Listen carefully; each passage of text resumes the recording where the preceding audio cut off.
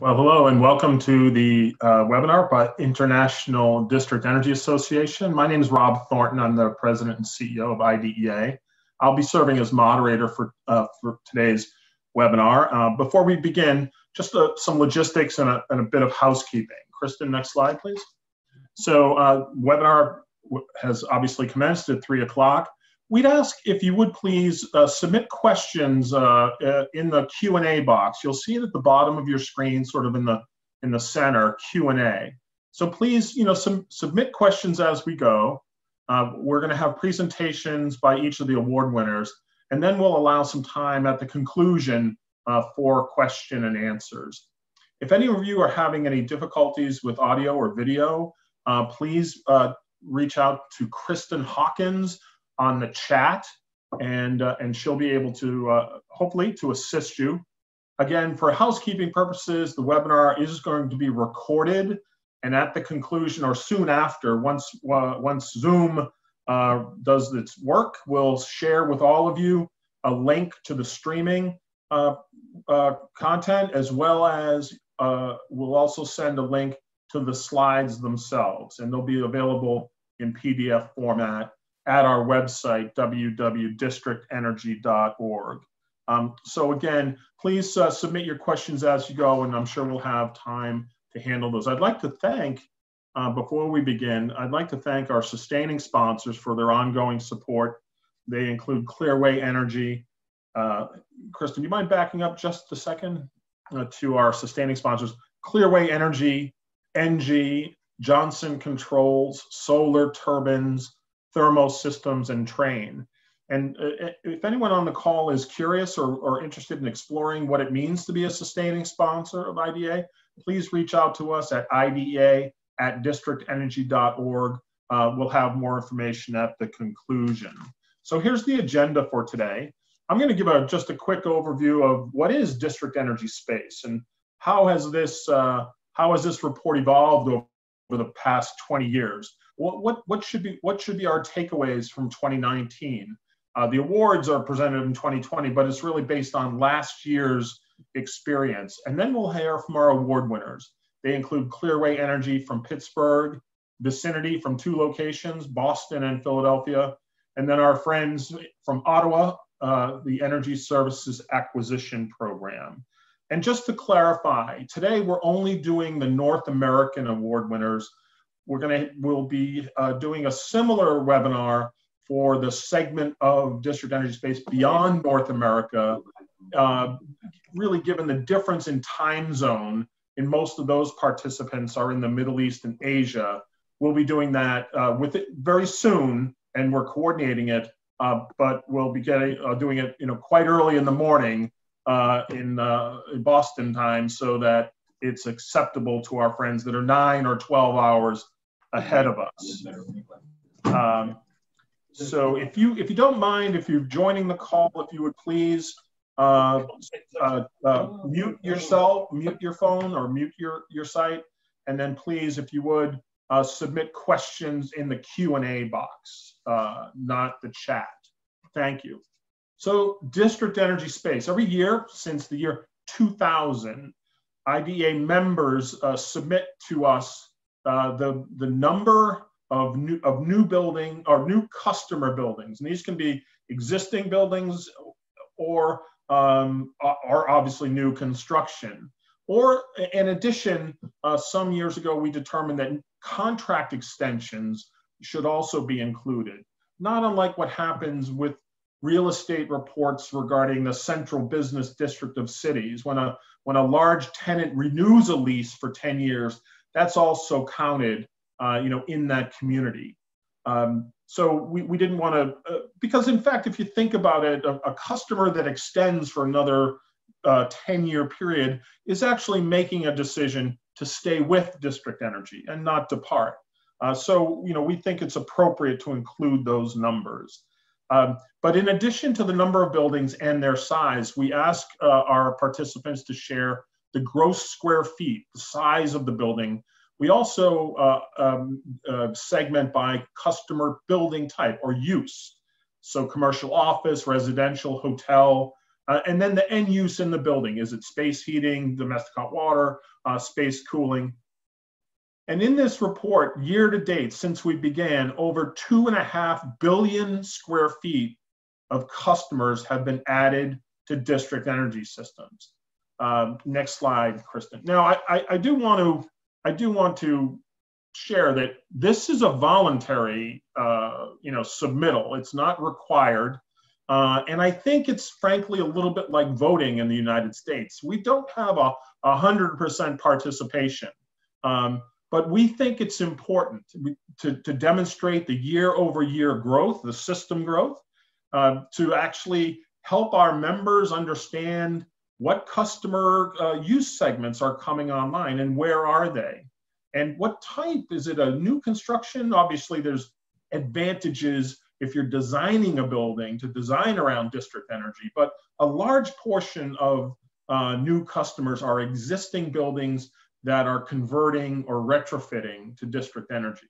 So this is really a tool intended to help our members reinforce customer confidence. If you're the business development professional in a city, and let's say you're negotiating or talking with the new hotel that's in design or construction or zoning, it's useful to go to them and say, hey, by the way, did you know that last year 15 hotels joined district energy systems in the United States?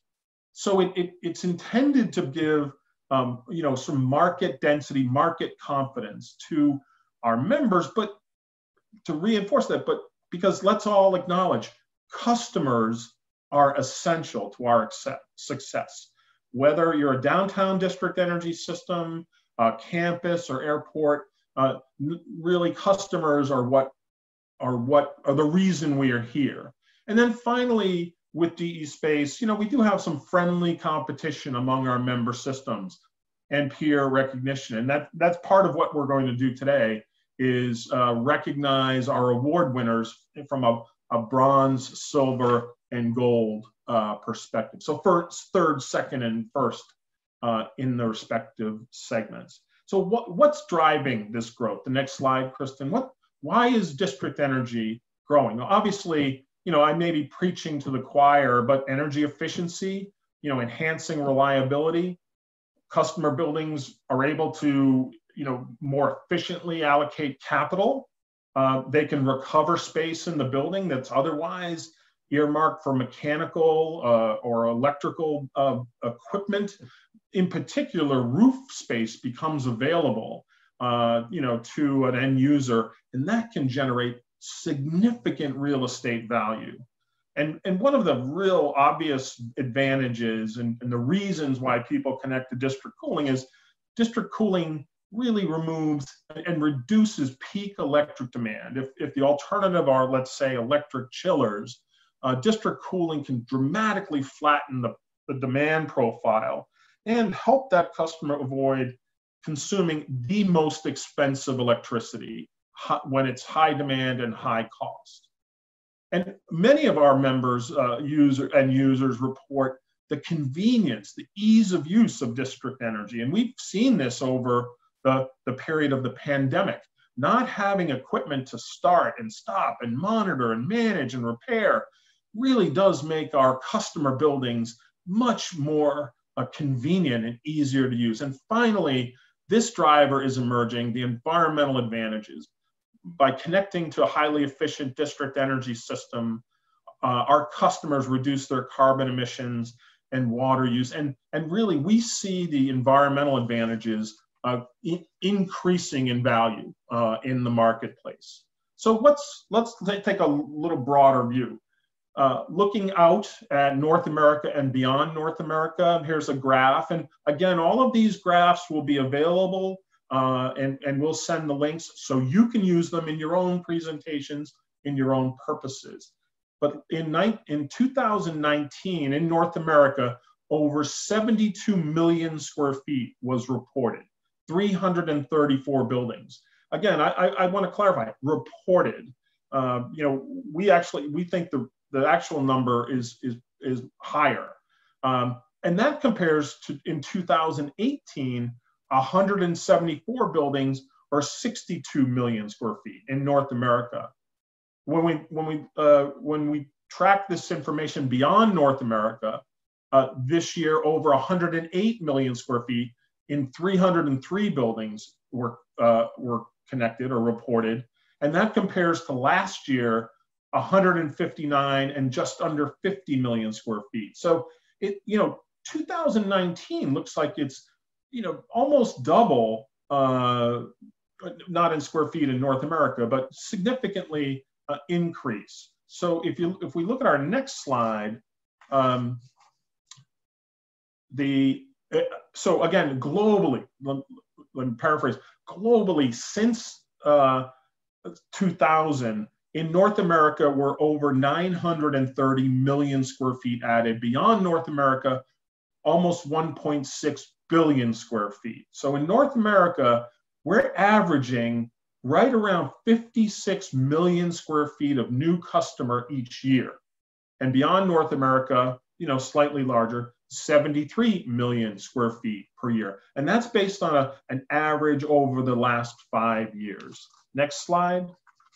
So here's the breakdown. I won't get into this too much. It's in the report and you can look at it.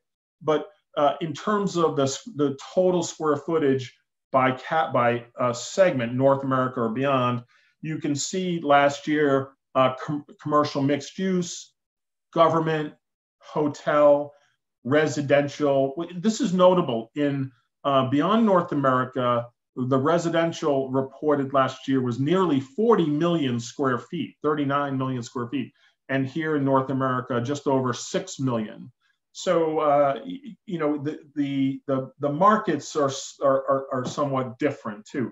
But when you look at the report, we also, not only do we identify each building, the square footage of each building, but also, the use and the category. And so I won't again drill down too far. Let's just go to the next slide. So we think it's important to characterize our customer use in North America. The significant majority is commercial office space, 57%. But there are sport, cultural, entertainment. So this would be arenas, stadiums. Government is an important segment, hotels, residential, and then schools and hospitals make up 15%. What I meant to say is that in addition to the numbers, you'll see in district energy space in the report, photographs or images of many of the customers so that, again, you can use it in your market to educate your customers. So let's just, over the past 2 decades, next slide, I think this is an important graph, and it shows you, I think, a valuable trend. So, you look at the pace, the growth, is really trending in a good, in a strong direction. Now, I'm not going to, I don't want to, guess what will occur post-pandemic, et cetera. Obviously the economy has slowed. But for the time being, I think this is an important graph to show and the breakdown of each. So that's an overview. Again, I'd urge all of you to download the report, share it with your customers, share it with your shareholders, share it with your community. It should, I think, the intent is to help you demonstrate that you're part of a larger, global, and growing industry. That's really the intent of district energy space. To give confidence to those your colleagues in your market and in your hometown. So now let's recognize our winners. Again, we present these awards in 2 categories: number of buildings and then total square feet. And as I mentioned, bronze, silver, and gold. Well, why 2 categories? Well, if we only recognize based on square footage, then it follows that larger cities have larger buildings, and we wanted to allow for the marketplace to recognize, I don't want to say smaller or second-tier cities, but cities that really have significant district energy systems, but may and have strong market share. So for district energy space, it's my pleasure to present our first bronze award to Clearway. You can advance, Kristen, to Clearway Energy of Pittsburgh for the number of buildings committed.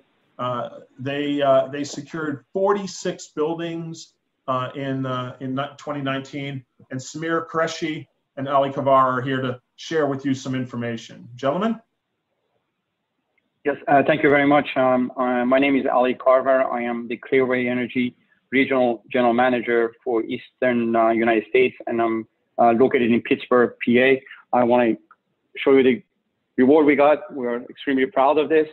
Thank you very much. And this was because of the acquisition we did at the Duquesne University in 2019. So I pass it to Samir to give a little bit more detail about the acquisition. Samir? Thanks, Ali. And yeah, I want to echo Ali's comments.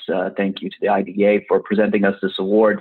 My name is Samir Qureshi. I'm based out of New York City. I also support Ali and the balance of our team in terms of growth of our business. And maybe before I talk about the transaction, we can talk about kind of how it occurred. Really came out of the vision that Jim Lodge had relative to bringing the Duquesne University energy assets in a core market for us in Pittsburgh into district energy configuration. And I was only one of many team members that executed on really a vision that he had relative to his growth of this asset and how it could serve the wider Pittsburgh community and the city. So next slide. I'm gonna take a few minutes. I'll talk about an overview of the transaction that we did. I'm more of a financial guy than a technical one, and I'll talk about the financial aspects of this transaction, and I'll talk a little bit about the development experience that we have in the marketplace and how we're looking to grow and how we're positioned to grow. So from an overview standpoint, we acquired the Duquesne University CHP plant in the summer of 2019. The transaction provided economic value to Duquesne, and it's really expanded our footprint in what is one of our core cities for growth. We're improving the system efficiency today and since working to interconnect it with a neighboring plant that we had built at the University of Pittsburgh Medical Center, again, led by Jim. And the idea really is to obviously have, you've got two plants that both had an N+1 capacity. We're interconnecting them today, and that work is essentially done now. Ali's been overseeing it, and the N1 plus capacity gets released, and you can kind of monetize that and sell that into the market. And next slide. And so as I talk about kind of taking that excess capacity and selling that into the market, I mean, certainly that was our vision, but you really needed a partner on the other side that shared your vision. And we were lucky in that regard with Duquesne. Duquesne really viewed their assets on campus and their ability to support the neighborhood with district energy, something that would be unique to them, but through a partnership with us. And this transaction was undertaken in a bilateral, negotiated manner because they understood our presence. They understood that the technical aspects of being interconnected to a neighboring system would provide them additional value in terms of excess capacity that would get freed up, additional resiliency and efficiencies too. So we were very uniquely positioned to be able to execute on this transaction. And again, the vision in terms of painting that picture was really something that Jim did, working alongside the CFO of the university. So we purchased these assets for $102 million, the payment that we made to Duquesne. It is kind of the style of a monetization transaction, and this was it was the second transaction in the United States of this style. There was only one deal ahead of that at that time, which was Ohio State, and they're very different in certain regards. One was at Ohio State, you had a monetization without a true sale of the system, meaning the system really does still revert back to the university. Here, the university says, no, we wanted to completely sell and get out of the energy business. This deal was also, to date, is the only deal, and there's been two other deals that have taken place of this style in the market today, one at Iowa and another one at Idaho that's shortly going to be announced. This is still the only deal in the marketplace that was structured as off-balance sheet. which did bring additional value to the university. If you think about getting $102 million and not having it show up as debt on your balance sheet, that was additional value. And we're very proud of the fact that to date, we are the only company that's been able to achieve that. That remains kind of elusive for others to be able to replicate. Duquesne took that upfront payment and put that money in their endowment. They really beefed up what was that point, $250 million endowment up to $350 million. And as you can imagine, with universities grappling with this COVID atmosphere, they really shored up their balance sheet. And we're really executing on a long-term vision of growth of higher education focused work versus worrying about energy, which is certainly our focus. So since then, they've announced things like divesting radio assets that they've had, a new medical school that they're doing, and the monetization of this asset was certainly a prerequisite for them to continue to focus on their core activities. But they were mindful to make sure that they had a partner that was really focused as a community in the community to be able to also provide community energy in district energy configuration. Next slide. So, undertaking a transaction of this style, obviously, you need to make sure that the operation and maintenance of your assets is going to be top notch. And they certainly had the benefit of Clearway's profile in the neighborhood and being able to talk to people next door, certain like University of Pittsburgh. The financial value that comes out of outsourcing these non-core assets is quite significant. If you think about the cost of our money and how cheap we were able to do this transaction for them and what they are earning in their endowment and creating what's called arbitrage, it's providing them significant value. Interconnection, again, has technical values that get released. And although I'm talking a lot about the financial aspects of this transaction, we do lead with the technical aspects of what a good technical partner can bring to the table, layered on with financial. And really the layering on of those various components is what really leads to a win-win for both situations, which was the case in this deal. Duquesne was extremely happy at the time that the deal closed with the execution of it, and they continue to be happy with Ali in Pittsburgh today. So last slide.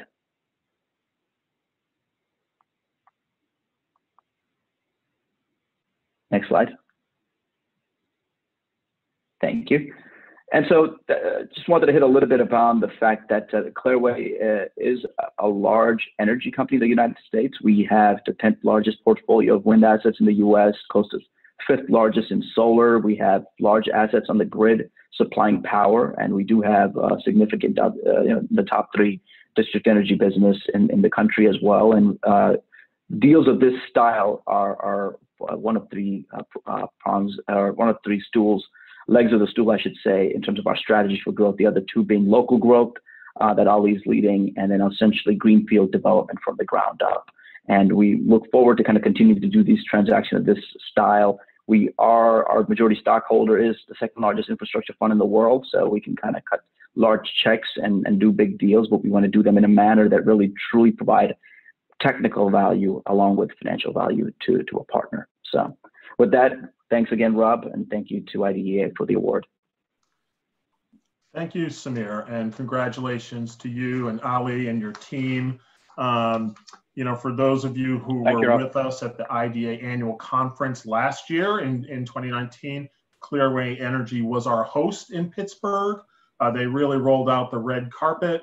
And in fact, one of the tours was of the Duquesne district energy facility, and I think the partnership, the project was announced at that time. So really congratulations to everyone affiliated with it. And we'll come back to Ali and Samir with some questions at conclusion. But congratulations, gentlemen, and thank you. Thank you very much. Thank you. Very good. So please stay with us.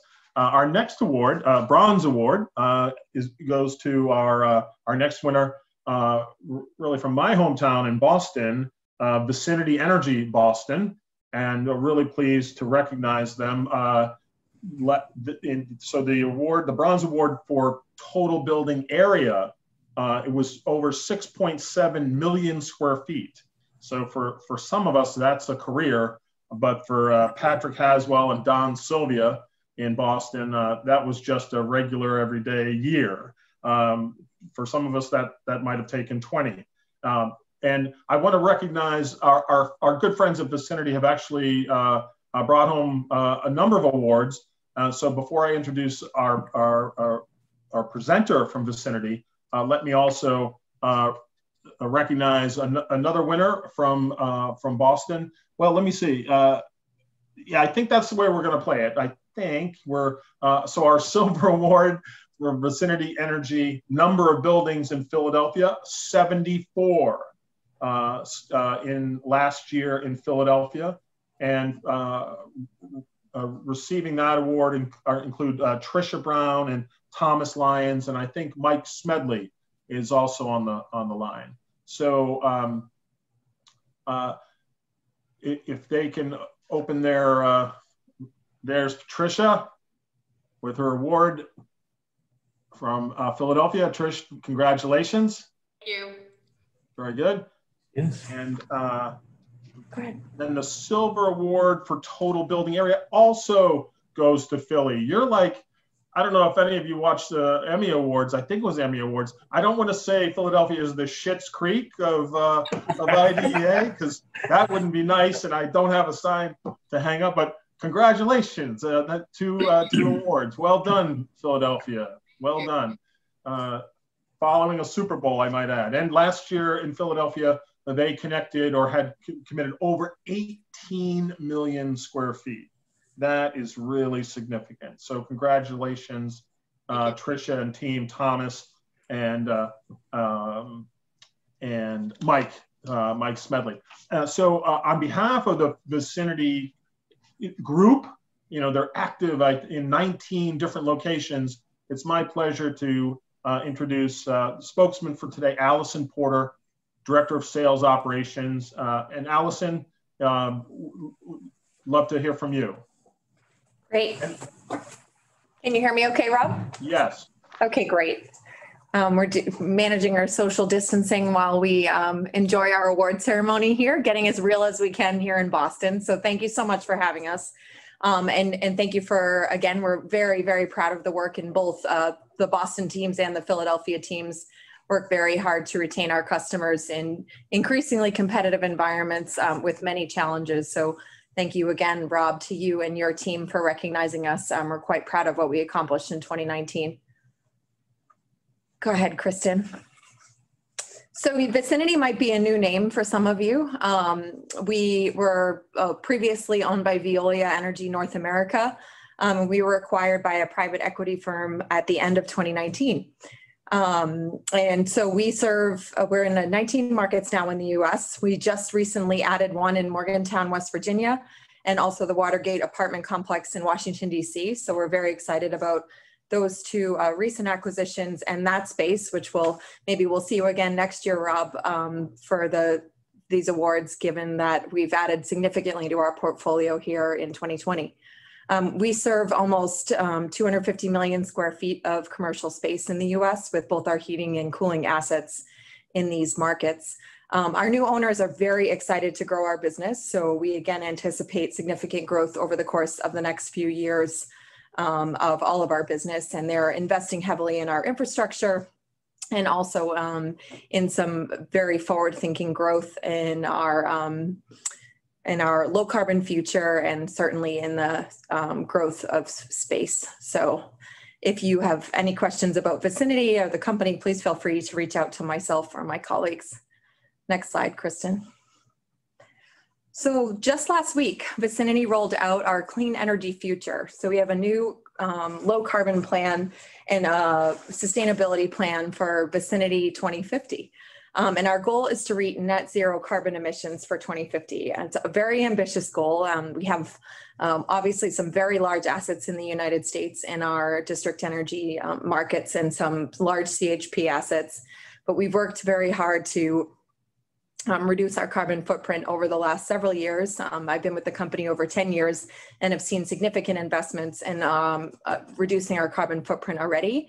And we look forward to our new ownership groups and this new plan to further reduce our carbon moving forward. Can move to the next slide for some of the details here.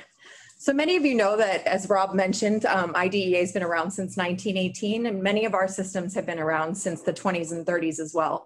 So we've really been able to move with the history of the industry. Many of our systems started with coal burning assets, oil burning assets, and moved to natural gas. Then we implemented large-scale CHP in several of our largest systems in the early 2000s. We're now moving towards the next generation, which is looking at distributed generation assets throughout our portfolio, integration of small CHP, and then looking for the future of new fuels. So we're looking to transition to this completely net zero carbon future by looking at renewable fuels, biofuels. We're looking at electrification, which is a very interesting goal of some of our more progressive cities and customers. So that's been an interesting angle. Obviously, most of us haven't considered electrification as a large-scale solution for district energy, but it's really becoming more and more realistic every day as the carbon footprint of our electricity portfolios here in New England and on the East Coast especially continue to come down. We're also looking at storage. So the storage market has changed significantly over the last 5 or 10 years. There's many different battery solutions and hydrogen-based solutions that are out there. So we have some test pilot programs going and are really looking at all of those angles to be part of this low carbon future. So it's going to sort of be a phased approach. As you might imagine, there is no major switch to flip to get rid of the amount of fossil fuels that we're burning at our assets to be able to provide the reliability to our customers today. However, we are running some programs already on these renewable fuels, some pilots, and are well on our way to creating a path forward to a completely clean future. So we think our customers are very excited about this. Our prospects are excited, our owners are excited. So we look forward to continuing to discuss this with the members of the IDEA. So please reach out with any questions that you all may have. And we thank you again, Rob and Kristen, for welcoming us here today. Here's my email address and the Vicinity Energy website. Please go ahead and check us out. Thanks, Rob. You're welcome, Allison. Great job. And I just want to, again, congratulate you and your team in Boston, Don Sylvia and Patrick Haswell. I know it's a much bigger team than all of you. And then in Philadelphia, our friends Trish Brown, Tom Lyons, and Mike Smedley. There is some friendly rivalry between Boston and Philadelphia. If you look at, sort of the NBA, the Sixers and the Celtics have often been, friendly competitors, but it's nice to see at a mission level, Vicinity really is, accelerating for your future, looking to make cleaner and renewable solutions. And we'll come back to that. I've got a couple of questions for your group, but really congratulations. That's a lot of achievement, a lot of growth in 1 year. And I know that's not easy. So well done, and really applaud you. Congratulations. Thank you so much, Rob. You're welcome, Allison. Thanks. And then finally, our final award goes to, this recipient is winning the Gold Award, both for the number of buildings committed. So the Energy Services Acquisition Program in Ottawa, which is part of the Public Services and Procurement Canada. So for those of us in the US, they're analogous to our GSA, the General Services Administration, I think in many ways. But really pleased to recognize ESAP and 88 buildings last year, and then as well in terms of square footage, over 19 million square feet connected. And for those of you who, like me, have watched and listened and learned from our friends at ESAP, Tomas Smetny, Soa, and Donald Grant, we all know that this wasn't an overnight success, that they didn't achieve this just in 2019. This conclusion, this work, this kind of culmination, I think probably required a decade's worth of effort. But it really does, I think, this is an opportunity to congratulate our colleagues from ESAP I'd like to welcome, I think, Don, are you going to give the, Don, there's Don Grant holding up the certificate. Don, maybe a little higher, like the Stanley Cup. Yeah. Like this.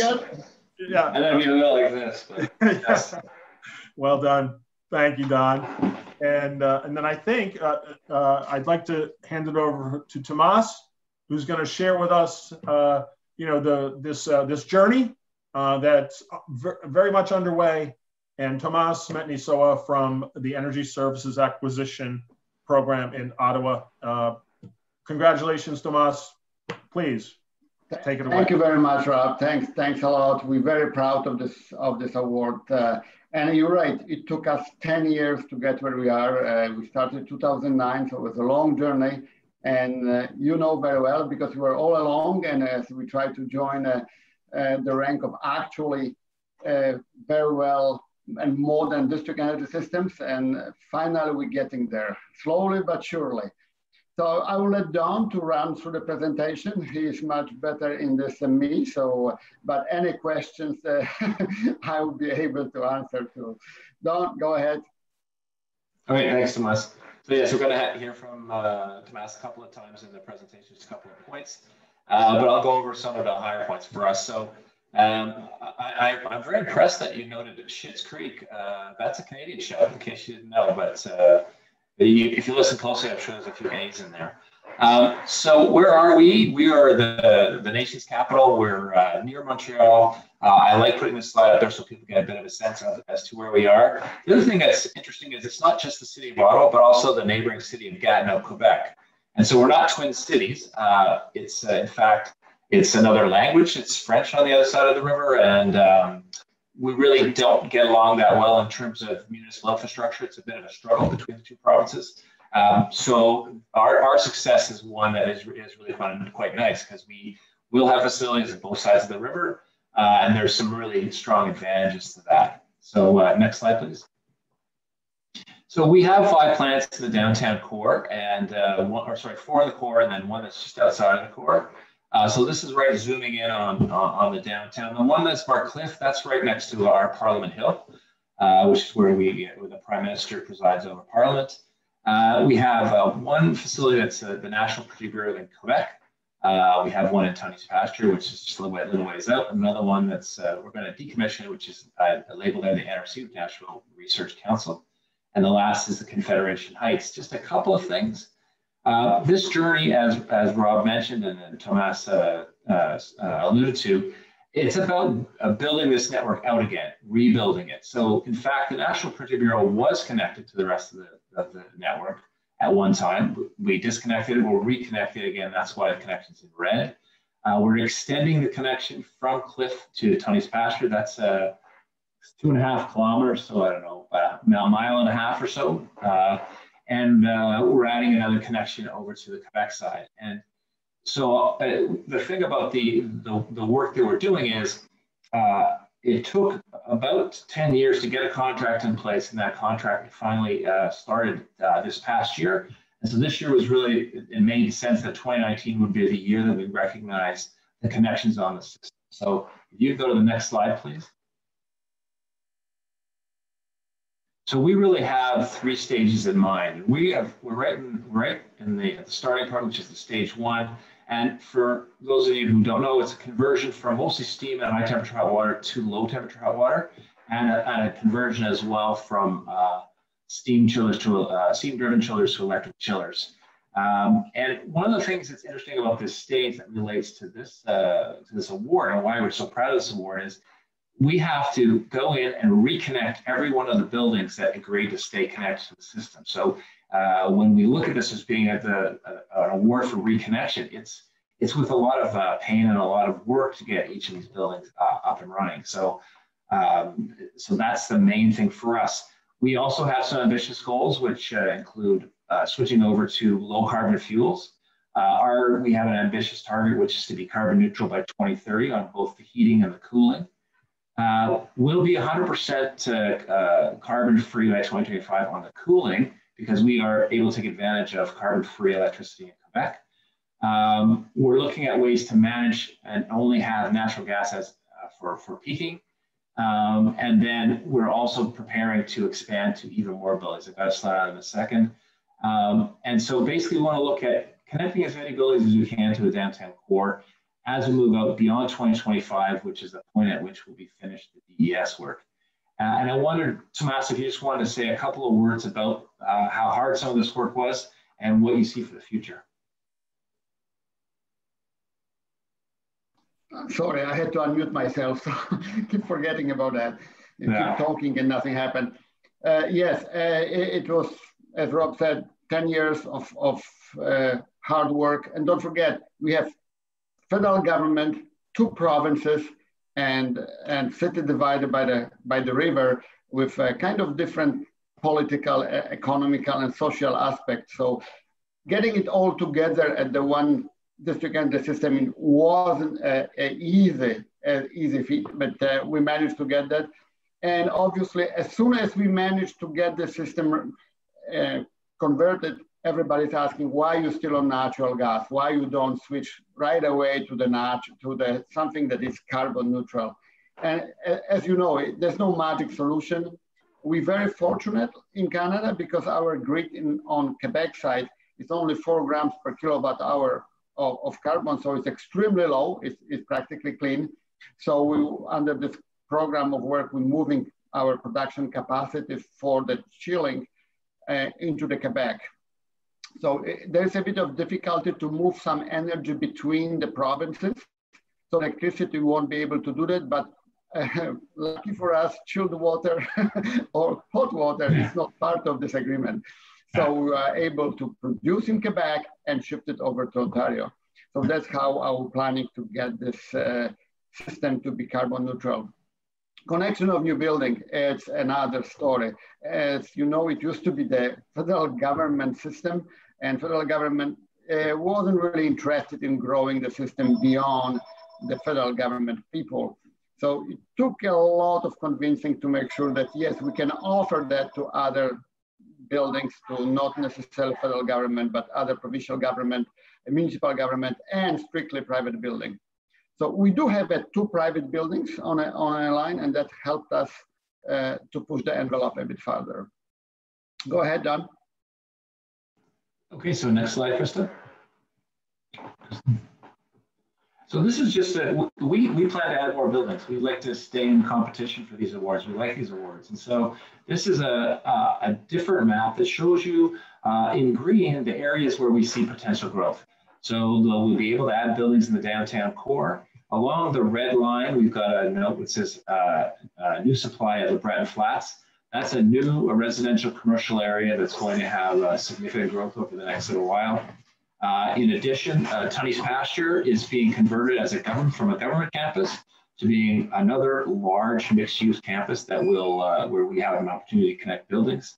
We have a new hospital coming, and we're just in very preliminary discussions about possibly extending the line down to the new hospital. And then just after the hospital, we've got Carleton University, and then that would give us an opportunity to connect to Confederation Heights, the one plant that isn't on the connection to our system. So this is all very exciting stuff for us. Kristen, next slide.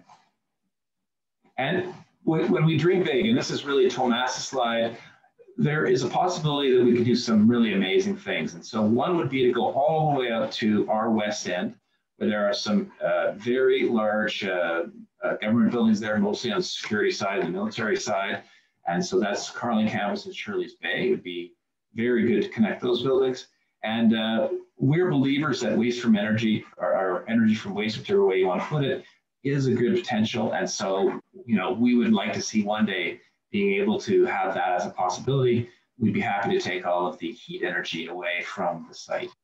Next slide. Well, this is the thank you slide, and this is the beautiful picture that we have of our new energy systems by the Supreme Court. I just want to turn it back over one last time to Tomas for any final words. Tomas?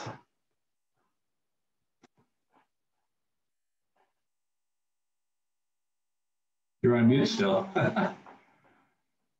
And again, I'm talking without the mic. My apologies, that's me.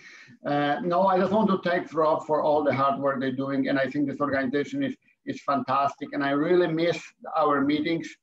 amount of information and the links with the different people that happens during this annual and semi-annual events is tremendous, and it cannot be replaced by the Zoom. It's better than nothing. No, thank you very much for doing it, but it's not even close to the actual physical interaction with people and from all kind of district energy system, all kind of cities, problems.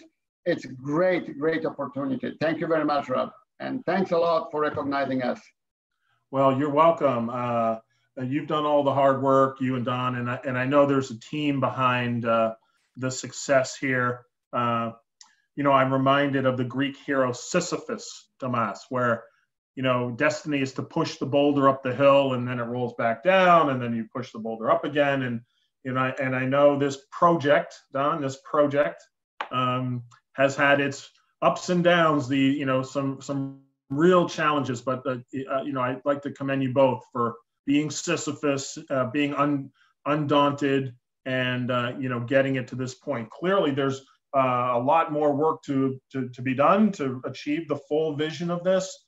And like you, Tomas, I'm disappointed that we're not able to be together physically, because I think IDEA really is about peer exchange and experience and success and sharing the bruises as well as the success.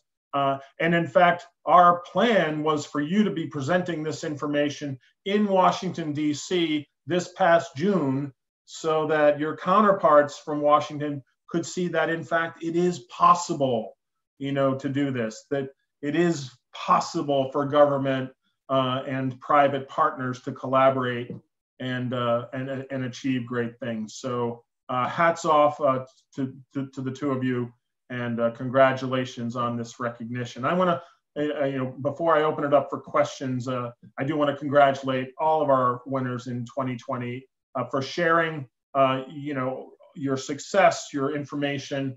It is the vital, it's the DNA of IDEA, where, we can kind of come together, share information, be of resource to each other.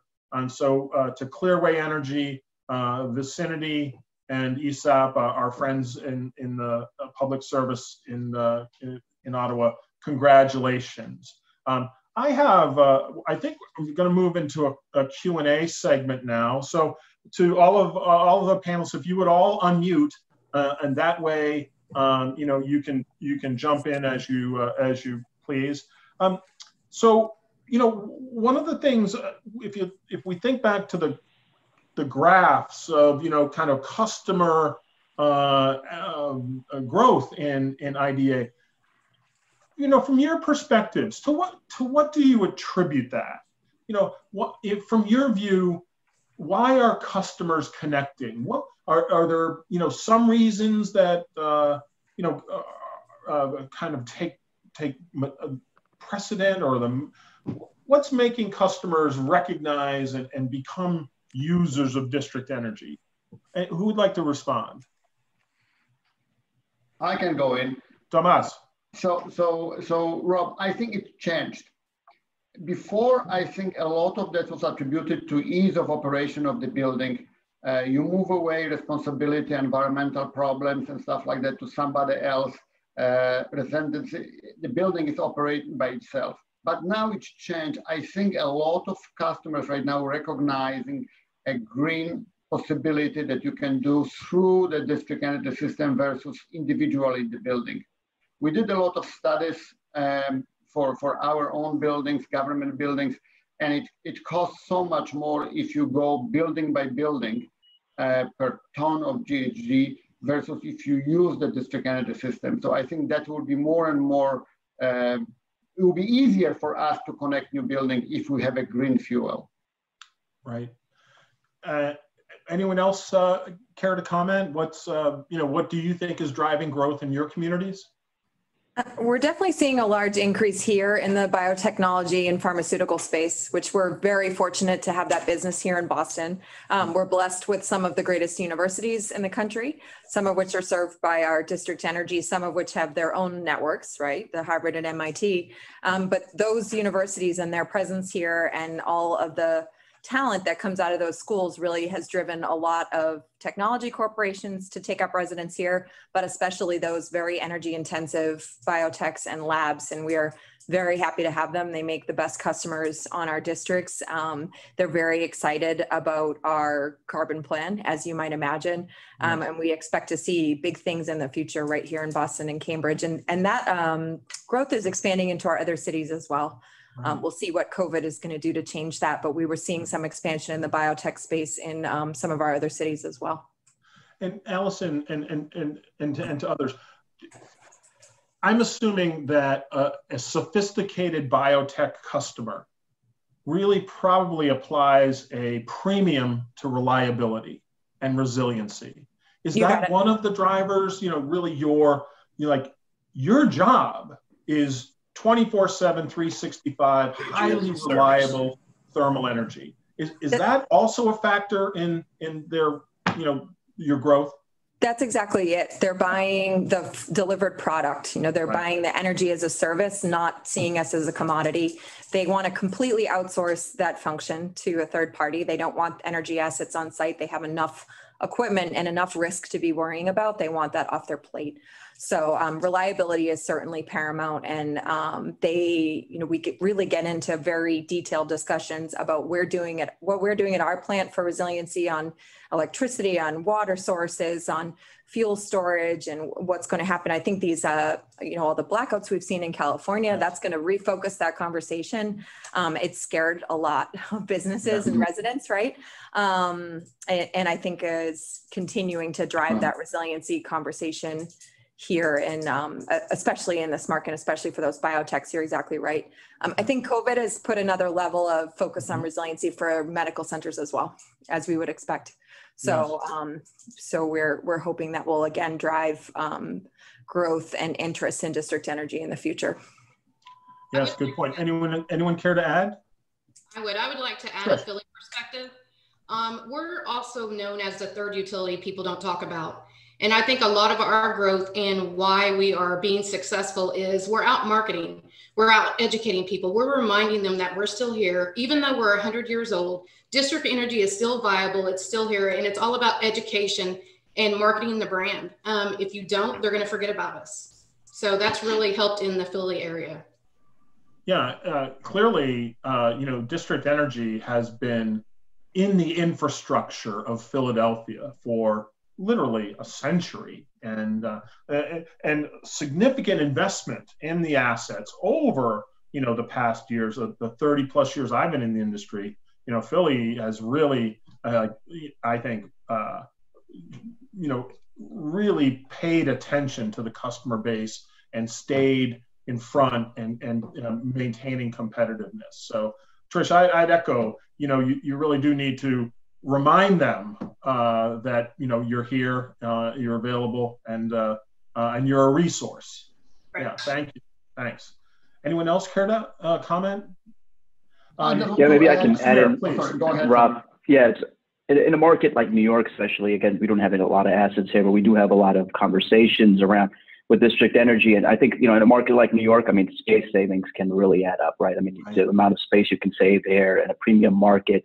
And when you kind of see the west side of New York here, and I sit a few blocks away from it here, they have a district energy plant that they've built, supplying them steam, and that west part of New York, the Hudson Yards, which somebody once told me it's the equivalent amount of office space was built on the west side of New York as the country of Norway. So just to kind of give you a sense of how much development has happened there, and it's all connected to district energy, supported by a developer. They're related, but a lot of it is space savings, premium, and the reliability that comes from it. Because I remember, it's New York City, but it always seems to still find a way to kind of lose its lights. And I remember just a year ago when the lights went out and they were just humming away, no issues. Yes, I think, what was somewhat common among the presentations, and Samira, I would agree, knowing New York, it's so vertically dense, that space is at a premium. And I was really surprised to learn that even sub basement in Manhattan has huge retail value. So being able to sort of, remove mechanical equipment and replace it with, even a deli, or shoe repair is significant income opportunity for that building owner. And so by sort of outsourcing or offshoring, that generation asset, it really does generate huge value for our members. They don't always recognize it. They don't always share that with you, but in fact, that's in their analysis for sure. Looking ahead, so in Pittsburgh, there was a discussion of scale and aggregation, as a driver and utilizing excess capacity. Certainly, we're seeing that in Ottawa. But I think in Boston and Philadelphia, is there kind of in your strategy, is aggregation and assimilation an important attribute? Just having a growing network, do you see that as contributing to your success? Any thoughts there? Certainly. I mean, I'll take a first shot at it. Certainly at Clearway, that's definitely the way that we look at this. When we look at a city, I mean, and with Ali, we literally take a look at the map and say, okay, where is this physical infrastructure, thermal energy behind the grid that we can pick up and bring to district energy configuration? Where is there a boiler here, boiler there? So we certainly look at geographies that way, both in kind of local places where we exist or in other new areas that we might be looking to enter to say, okay, where are the pieces of the puzzles that we could put together to bring together a district energy configuration? Right. Yeah. So nodal development and kind of integration over time, strategic growth. Yes. And I think Allison, did you want to comment? I think especially with the larger landlords in some of these cities, that's the first thing they want to know, right? Is who have you been signing up and what is your recent growth look like? And can we talk to those people and what has been their experience? To Trish's point, we are a lesser known utility in most of these cities. So that has been key, I think, reputationally, that we continue to show growth, drive growth, and then be able to connect those end users. But we have the same thing that we're looking at large pockets of each of our cities where we can run new laterals because our owners are so excited about investing in kind of large growth, reaching new neighborhoods. So whether it be a neighborhood that doesn't exist yet, or one that is just coming out of the ground where we could get, buildings 1 and 2 as anchors, or maybe it's going after a large pocket of those buildings that might need conversion, those older boilers or chillers. Yes. And there are different drivers in cities too. Of course, like, in Manhattan, there's in the last decade, there's been a moratorium on using, oil in buildings. And so sometimes there are these externalities that sort of, I think leverage a district energy solution. I wanted to get to a couple of questions we had from audience. So to the question about annual growth percentage for CHPs or combined heat and power, that does exist. We don't record that specifically. We do have some data, but it isn't aggregated or managed like this particular report on district energy. But there's a resource. If you go to the Department of Energy EERE CHP, there's quite a bit of data there, and that may be of help to you. So we'll follow up with that questioner. Next question we had. So district energy, we all know, has been around for a century, but now the power generation is really changing dramatically. Certainly distributed generation, solar, wind. Obviously tax policy has been driving that. On the horizon, are there any new technologies emerging for district energy to accelerate carbon reduction? Any thoughts there from our panelists? Sure. No, it's really remarkable. I kind of remember, right out of college, I started at Clearway, and I first started working on coal plants. And I remember working on coal plants, like, how horrible is this? And I remember gas kind of coming in, and we went to a future, and I've had a chance over my career to work on coal and then nuclear plants and then gas plants and wind plants and solar plants, and we have one of the largest portfolio of renewables in our fleet. But what always surprised me was the speed of that change. I mean, how quickly. I remember I as a company, us investing $500 million on coal assets, and within 2 years we were turning them off. And so I think a lot of our, I actually think there's a sense of complacency in thinking that we have a longer runway than we do. And I think there is a mix of technologies. I think there, whether it's, people are looking at hydrogen and batteries and electrification, and there's different state mandates to get there. I think the key thing is going to be, how that conversation is being driven. Is it state driven and state incentivized, like you see in California, where there's kind of the government is stepping up and signing long-term agreements to make the grid green? Or is the market going to play out? In many ways, Texas today has much of a more cleaner grid than in many other places, and they simply invested in transmission, and they're getting it through wind and people coming in and developing and using market mechanisms. So it's a big country. I kind of, I remember having conversations around district energy being in Kentucky, and when they say clean energy, they meant getting off coal. So it's not a uniform conversation across the country, and I think it is moving in a certain direction, but I think it is the speed of that change. If you think of what happened in the last 10 years between, as kids out of college, I started from coal to gas and now renewables. And essentially there's articles today, and if you look at what Southern companies doing with divestment of gas assets and others, that you might be at a peak of the gas utilization in the U.S. and more of it will get exported. Some people think we're at the top of the gas cycle. So I think there's going to be a different mix of technologies that ultimately get to carbon neutrality. And that's great to kind of hear that conversation from colleagues as well, because that's what the customers want. Yes, thanks, Samir. I've often believed, and in my experience, I think one of the attributes that's sort of maybe not as appreciated as much is that district energy, by aggregating 10, 20 million square feet of customer space, really what happens is you enable, these technologies because there is a thermal scale, right? That you really couldn't, I don't think, would pencil on a building by building basis. So, at a community scale, you can do waste energy or, thermal storage or CHP. I think that's always been sort of one of our hidden attributes.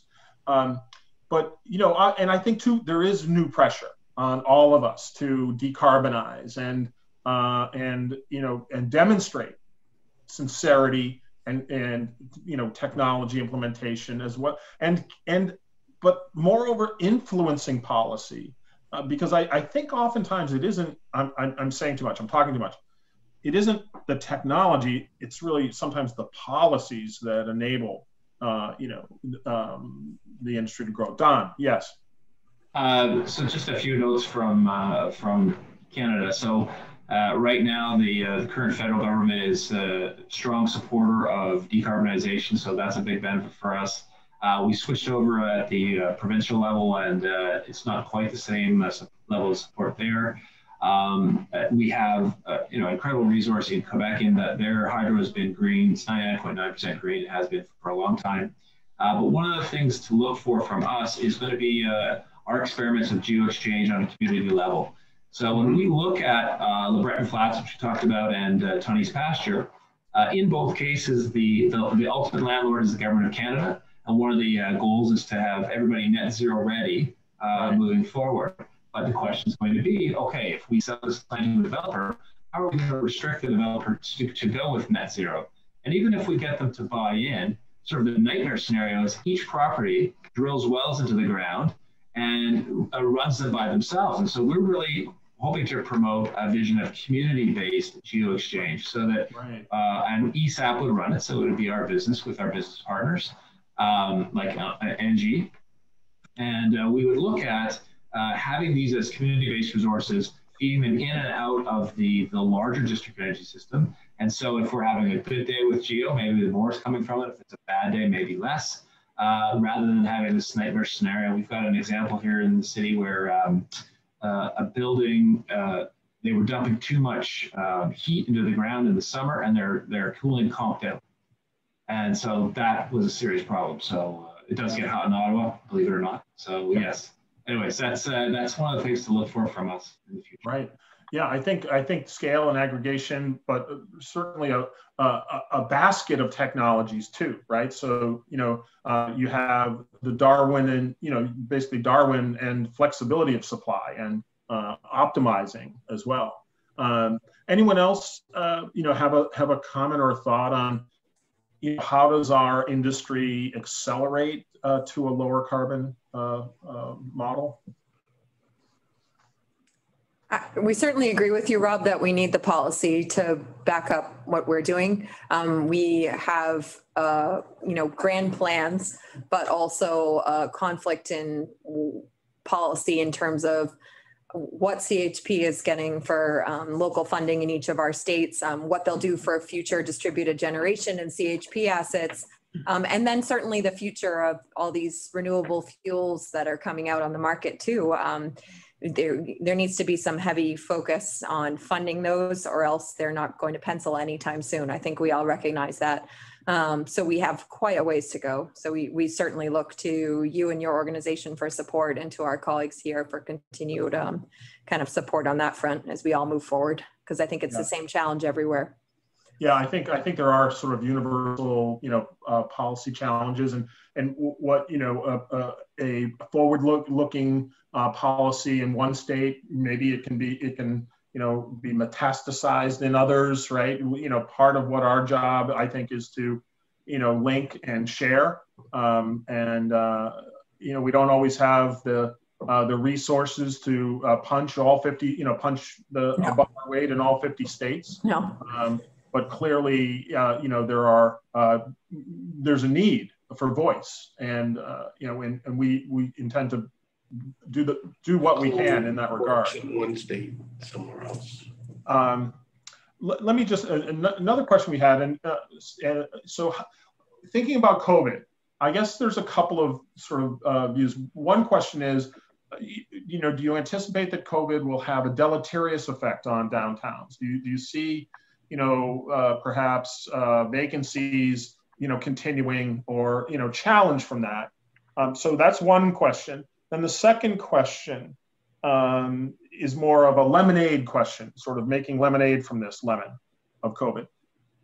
With our institutions and the challenges they're facing economically, does COVID now represent perhaps a leverage opportunity for the P3 approach, the private partnering, bringing technology and industry partners towards maybe municipal institutions, government agencies that are going to be, frankly, I think, dealing with the impact of COVID and tax revenue, et cetera. So two questions.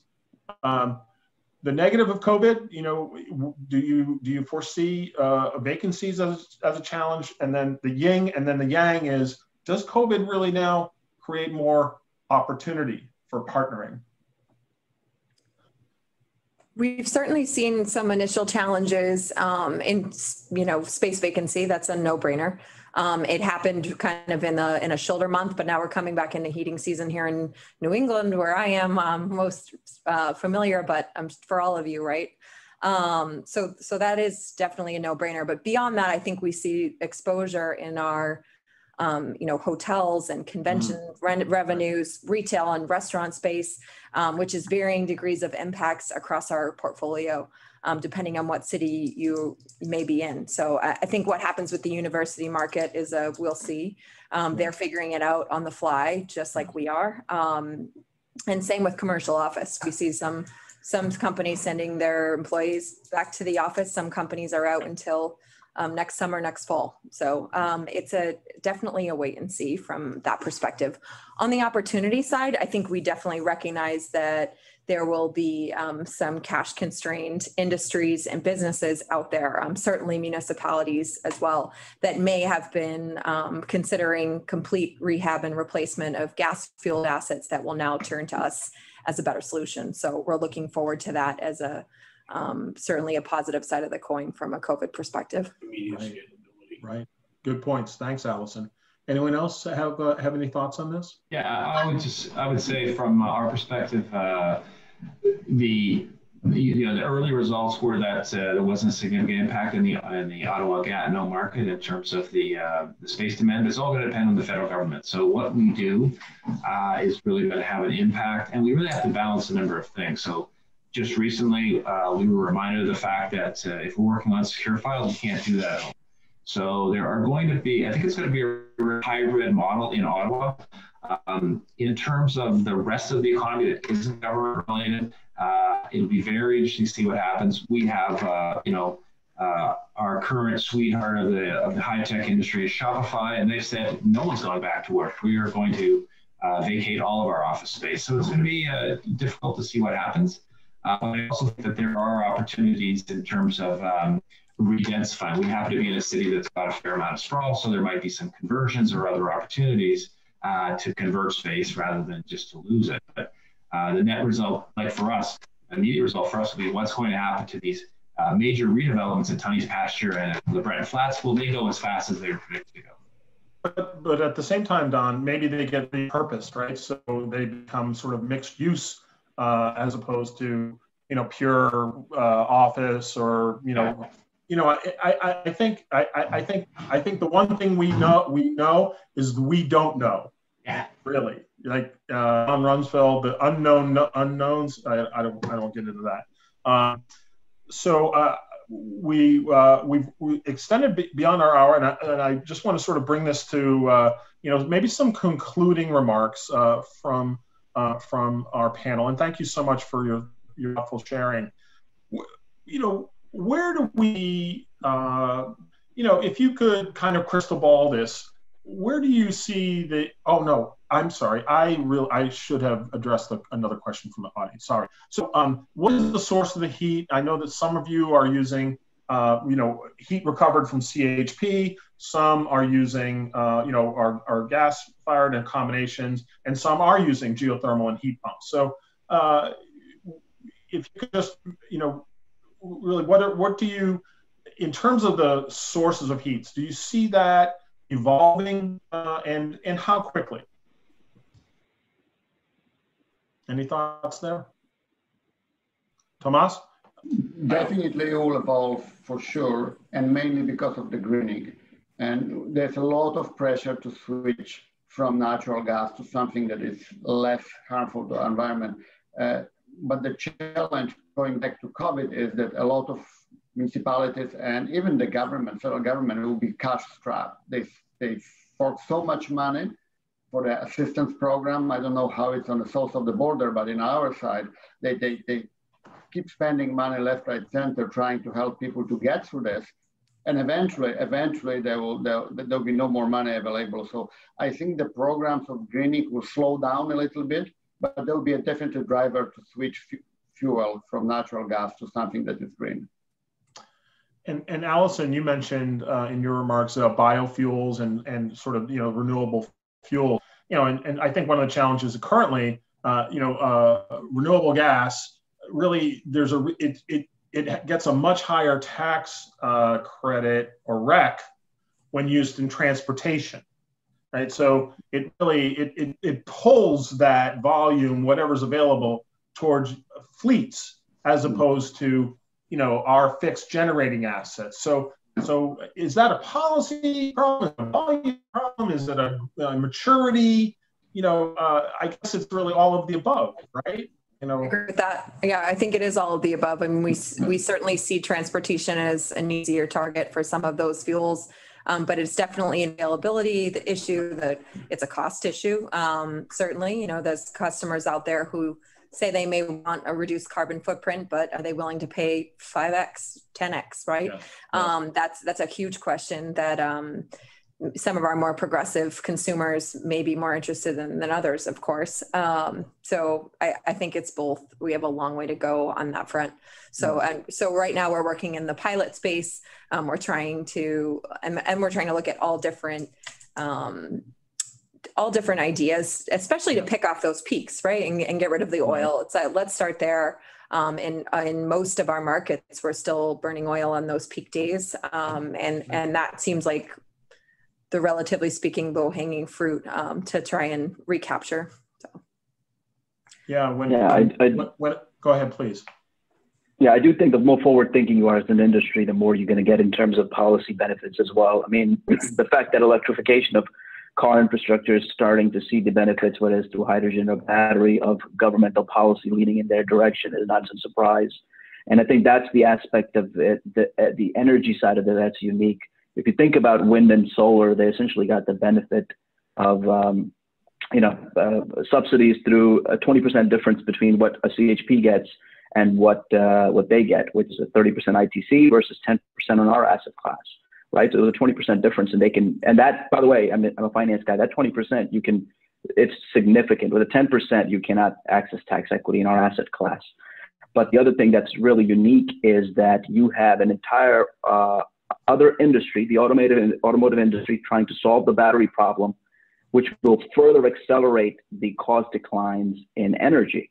Energy as battery as a commodity and energy is being subsidized by yet completely another complete new sector. And you've never had that before in energy. So I think the changes that are going to come out of that effort are going to be more meaningful. But again, they're coming out because that is the most forward-leading industry today relative to saying, okay, we're going to try to go electrification of car infrastructure.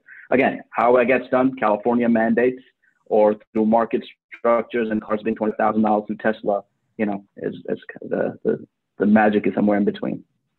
Yeah, well, clearly policy, economic drivers like production tax credits, investment credits, RECs, or, requiring, the grid to purchase or pay, for renewable energy, that certainly, drives investment, and it has. I think oftentimes, our side of the ledger, the thermal energy, we're sort of, I don't know if any of you are old enough like me to remember this advertising campaign, pork, the other white meat. I think sometimes, district energy is sort of, the other thermal energy is the sort of the forgotten resource. Definitely going to steal that one, Rob. Yeah, right, use it. right. Yeah.